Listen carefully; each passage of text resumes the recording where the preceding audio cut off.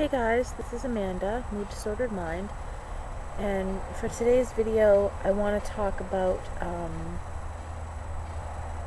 well, in my support group, the first principle of support says we will see the individual first, not the illness.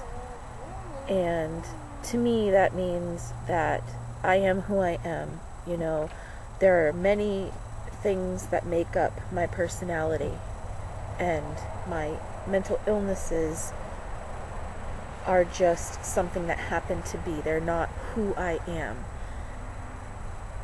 And I want to talk about this because the other day, I have this bike that I bought for $30 last summer, and it's pretty much a piece of crap. And one of the brakes didn't work already. It was just the other brake, and it doesn't ride that well, but it was for $30. And it got left out in some of the weather that we've had. So it's become, I can't even move the brakes now. And one of the tires is flat, and, I basically need a new bike. And I made the comment in front of my mom. I said, well, what did we expect for $30? And her response to that was, have you taken your morning meds today? So it's like everything I do or feel. And this isn't the first time that she's asked me if I've taken my meds. If I get upset about something, she'll ask me if I've taken my meds. And it got me to realize that she thinks that everything I do, say, feel, or think is because of a mental illness. And that's not true. Sometimes I just feel the way that I feel because I have feelings. I'm a human being. And I know that some of you have expressed this problem before. And I'm not trying to, make my mother seem like a bad person or anything. That's not what I'm trying to do. But it just makes me realize how uneducated she is, and it lets me see her perceptions of it. Because we had a conversation a while back about, because she has depression, and part of that depression is because she has neurological problems. But it's not 100% because of the neurological problems, and sometimes she goes through her mood episodes too. And I mentioned that, maybe she needs to go see a counselor, just to talk about the depression, what's going on with that. And she gets upset with me because she's like, I don't have a problem, blah, blah, blah, blah, blah. I'm not going to go see a counselor. I've seen counselors in the past. I don't need to see one now. This depression is only because of my neurological problems. So she gets upset if I mention, maybe she might want to talk to somebody, but she can outright make me feel like everything I do is related to bipolar. And that is not true. It's just not. We are allowed to feel feelings. We are allowed to have our opinions. But it doesn't mean it's because we are mentally ill, and that's the only reason. I'm not really angry. I'm just disappointed that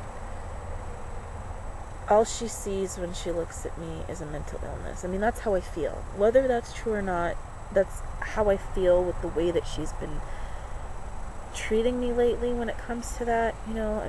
Almost at least twice a week she's been asking me, have I taken my pills, if I make a comment, or I get angry, or I have a mood issue, I don't know.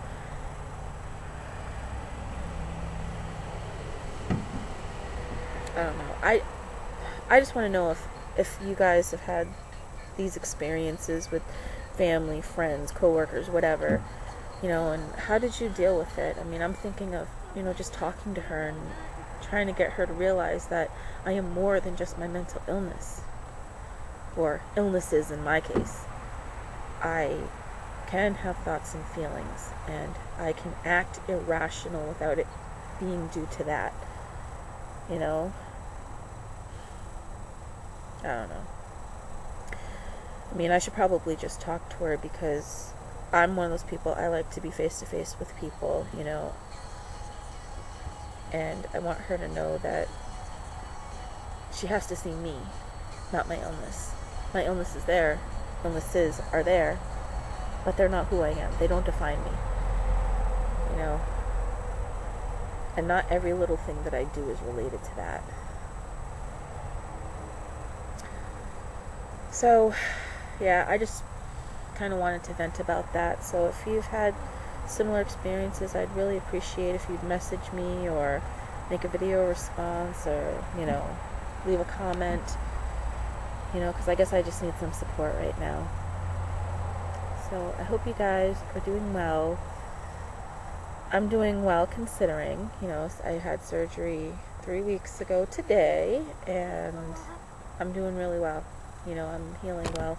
The only thing that happened was last night we were at KFC, and I went to get up off the table because my son wanted to sit at one of those high tables, and I misstepped and I fell onto my right side, and I'm sort of sore in the back. You know, I'm not sure if I should call my doctor about it, or if I should just wait until my appointment on the 20th. I'll probably call them, let them know that happened, so they can put it in my chart so they know what's going on, because I think that's the mature thing to do, the responsible thing to do. But anyway, I hope you all are doing well, and I will see you next time. So take care, everybody. Bye.